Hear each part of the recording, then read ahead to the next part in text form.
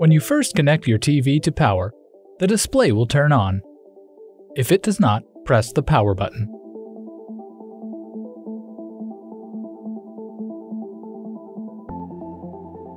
You will be given a QR code to set up the TV using your mobile device. Or you can set up using your remote control.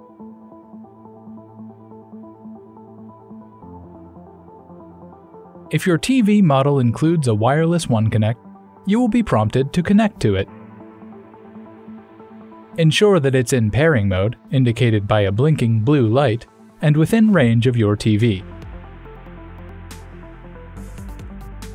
If the light is solid, press and hold the pairing button for 3 seconds. Simply select Scan, then your OC name from the list. Your OC name is listed on the underside of the device if needed. Next, make sure any external sources like Blu-ray players or game consoles are connected to your One Connect box. Your TV will now identify any devices that you're able to control with your smart remote. Select Next.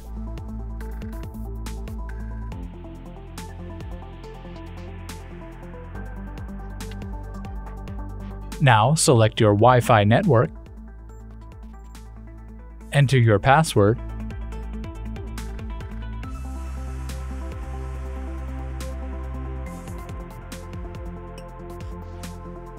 review and agree to all the Smart Hub terms and conditions, and select OK. To fully enjoy all that your TV has to offer, you'll need a Samsung account. Select Start Setup to sign in using your Samsung account.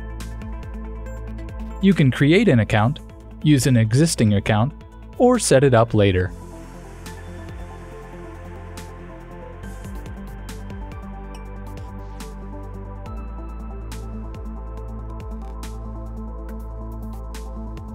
Now, if there are any available software updates, you'll be able to perform those now, or wait until later.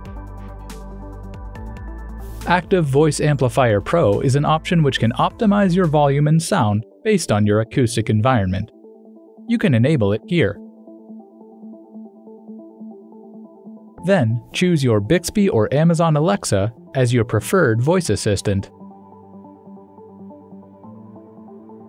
Next, your daily board can show local weather, SmartThings updates, and more when your TV detects someone in the room. Enable it here. Link your favorite streaming apps to your TV, or select Skip. Certain options will require user authorization via PIN. Create and confirm your PIN here. Enter your zip code and select Done.